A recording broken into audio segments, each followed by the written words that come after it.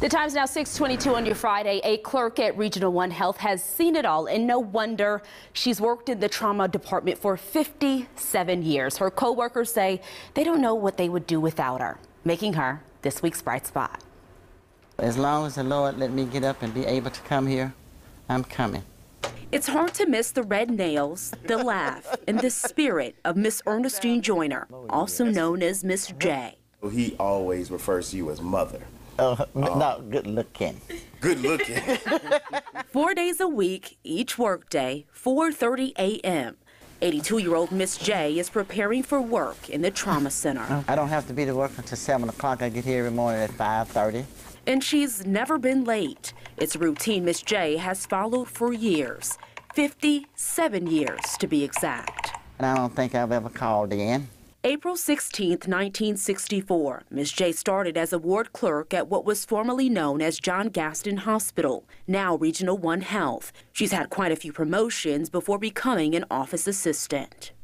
Critical patients come in here like car wrecks, gunshots, and stab. We have all types of people that come in, but you got to be able to deal with all of them. In their worst moments, checking in for treatment, Ms. J has made it her mission to make every critical patient feel relaxed and welcomed.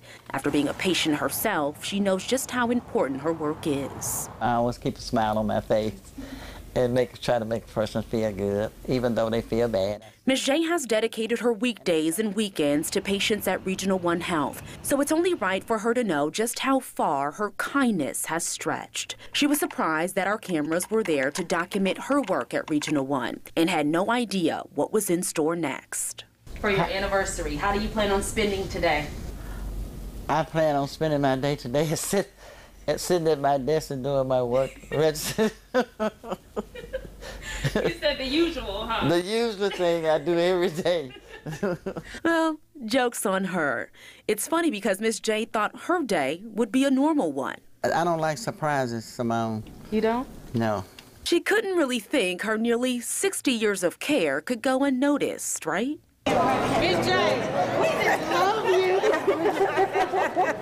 Hours after our interview, a crowd of loved ones, physicians, nurses, and family met outside the hospital to surprise her and thank her. She's the kindest, most loving person that I know. If there was no one left but her in this organization within our department, that we will still run efficiently and smoothly. That's how much she means to us. Thank you, baby. Thank you. Love you. I just hope that God keep giving her strength and the ability to keep coming to where she loves. Just believe that God has brought me this far. He ain't going to leave me now. As the 82-year-old says, every Monday, Tuesday, Friday, Saturday, and any day in between she's needed, she'll be here, Lord willing, hoping to do another 57 years. If you fire me today, Which I won't. I will still love you. Y'all, that is her all day. Well, hey, if you know someone or something you would like me to feature on Bright Spot, just let me know. You can send me an email or message me on social media. Okay, come on, Todd, what you think? Love it. What an amazing individual. We are so lucky to have her in our lives. 57 years, that's all I'm going to say.